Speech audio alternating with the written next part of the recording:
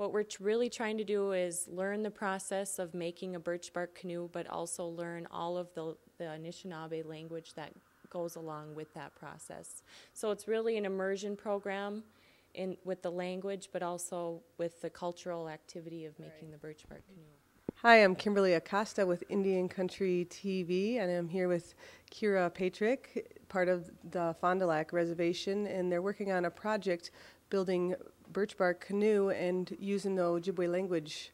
Can you tell us about the process that you guys are doing? This is a 3-year project put on by the Fond du Lac Cultural Museum, and it's also supported by a grant from ANA, the Administration for Native Americans. And we're in our 3rd year of the project.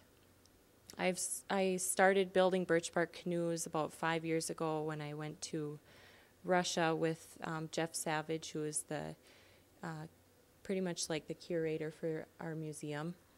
And now we've had this project going for 3 years, and so what we're really trying to do is learn the process of making a birch bark canoe, but also learn all of the Anishinaabe language that goes along with that process. So it's really an immersion program with the language, but also with the cultural activity of making the birch bark canoe.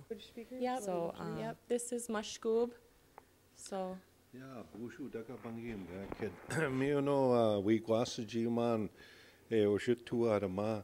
We abajatu nawa ojipwemon oshitua de jiman.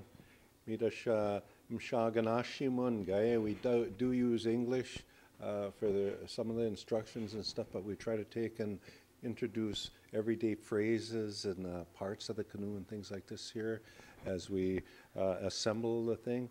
I know Kira has mentioned that we use the birch bark. There's a few other things that we use also. There's probably only about 6 things that go into one of these birch bark canoes when you're building it. And as she said, a lot of the time of the first week is spent gathering the things, siganumming, you know, the abajichiganan, which are our tools, and just getting them all ready.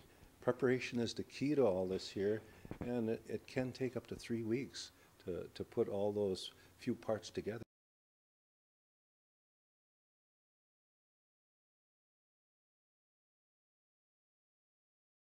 And one of the places they got their idea from was from the fish, from the name, the sturgeon, which was almost shaped like a canoe, and they were big fish long ago.